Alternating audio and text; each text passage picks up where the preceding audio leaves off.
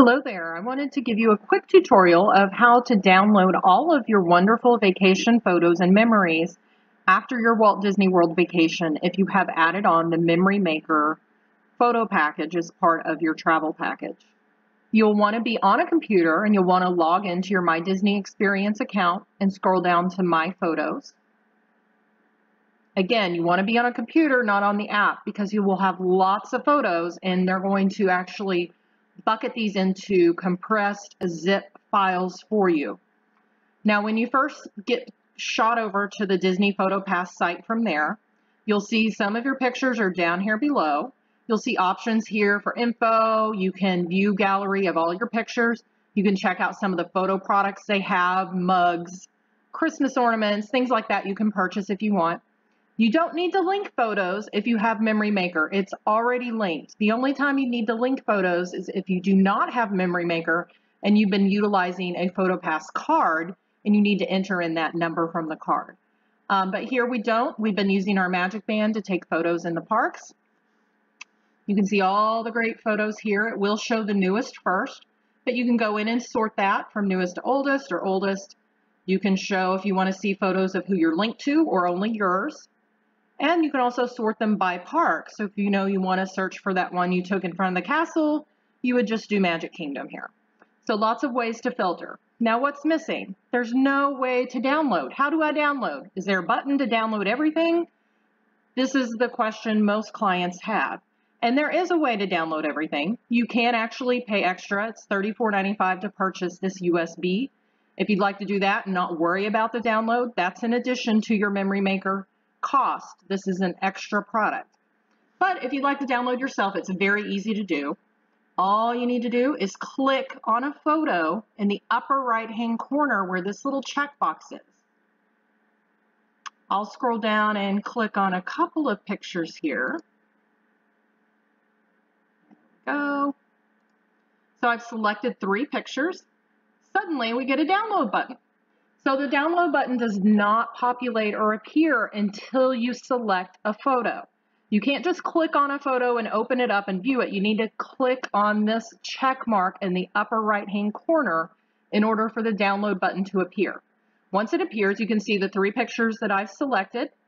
You would click on download. If you want to get all of the photos you've taken, you don't care if they're good, bad, you don't want to sort through them, because the photographer will often take 3 to 4 different pictures of the same shot to make sure we get a good one.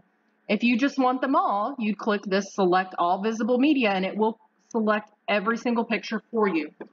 Keep in mind, downloading can take time when you have that many photos. Right now I only have 3. We're going to click download. It won't take long because I only have a few. It will open up your folder on your hard drive where you can download and save that compressed zipped file. You'll see it right down here where it is saving. Once those pictures are saved, you can open up that zip file. These are the 3 photos right here. If you want, you'll have to extract them. It's a zipped folder, which is compressing those pictures to save space. You can extract. You can put where you want to extract them to, extract all, and you can browse where you want to save them on your computer. I'm going to save them right here. Extract. It is placing them right here for me. And there's one of those pictures. So it's saved to my desktop where I can open it. I can view these pictures. They do take a while to load because they are high quality pictures. So there, I've saved my 3 pictures right there to a folder that I chose. You do have to extract and unzip them like I mentioned. And if you are going to select all of your pictures, again, it's going to take time to download. If you have 500 pictures, it could be downloading for several minutes, 30 minutes, even an hour. So just be sure you're patient, and it will bucket those pictures into separate compressed zip files. So if you have a lot of pictures, you may end up with 5 of those compressed zipped files.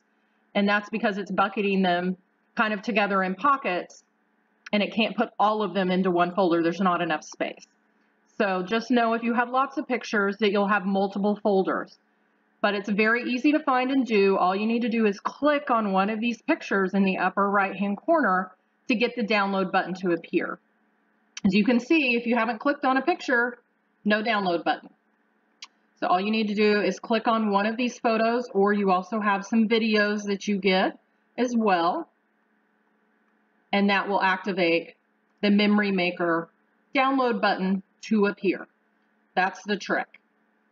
Once you download everything, those pictures are yours to keep. You can save them to one of the popular photo banking sites like Shutterfly, or if you want to print them through your local drugstore or Walmart or whatever photo product you utilize, you can save and do what these pictures what you want with.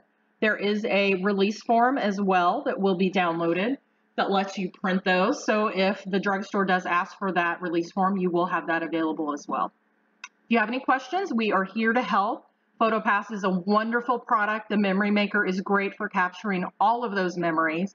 So we hope that you purchase it and look back on those memories with your family from your wonderful vacation. Thanks so much.